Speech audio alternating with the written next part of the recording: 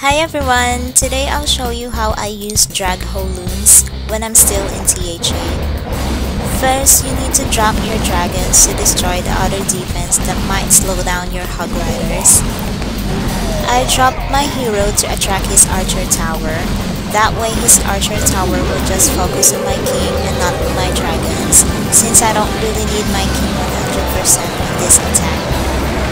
My main point here why I've used hog riders is to destroy his air defense before I deploy my balloons. So since the upper top is cleared already, I drop my hog riders to go straight on the center to clear his defense, especially his air depth.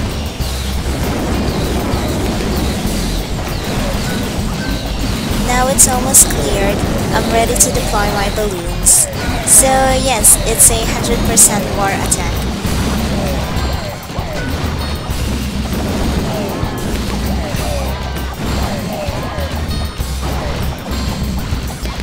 Thanks guys for watching, and I hope it's gonna help you with your TH8 war attacks. See you all again next time, and don't forget to subscribe.